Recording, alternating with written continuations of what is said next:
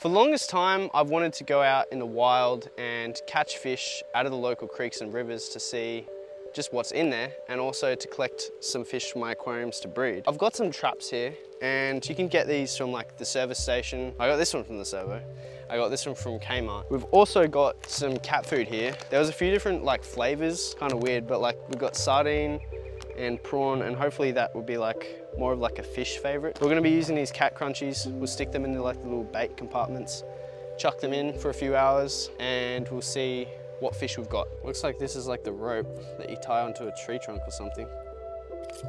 Let's just rip this open. Sardines, all right. And I'm just gonna grab like a pinch of them and chuck it in there. Maybe we need even more.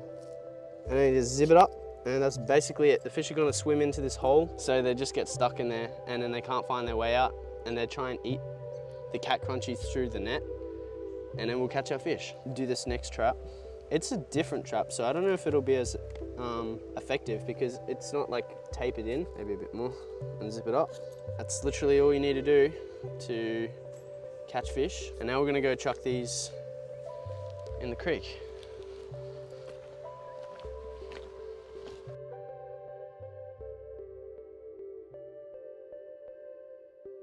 I can actually already see fish here. Just like that, and then tie it to like a rock so it doesn't go away anyway. Hey, look at this. There's like a fish here, and this is like actually still alive, reaching in the end of its life, but you can see its gills are still flared up, still wriggling a bit. Not sure what type of fish that is, but it's definitely a native.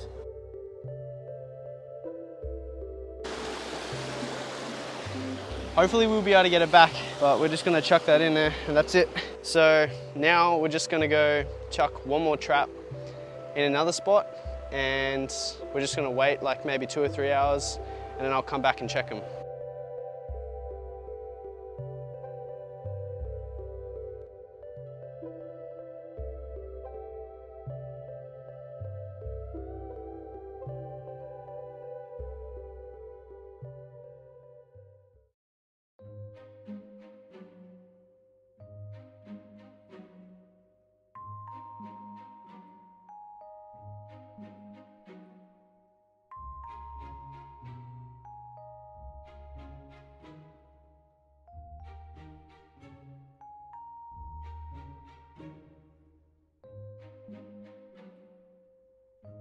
Okay, so we've just collected our catch from the nets. Trap number 1, which was the green trap that I got from Kmart, got everything but one single fish, which was in the other blue trap from the service station. And I don't think it's as good of a design as the green trap, which is probably why it didn't catch as many fish. It was also in a slightly different location, so there's many factors there to take into consideration. But we do have our fish here, and we're gonna put them in a little clear tub now and have a closer look and see exactly what kind of cool things we did catch. After placing our catch in a tub, it's clear that there's quite an array of species. It appears the star of the show is these long-armed prawns. These I found super cool looking and very interesting to watch.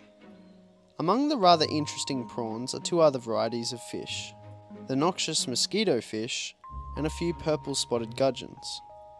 It's so awesome being able to catch these species from my own country and watch them from only a few centimeters away.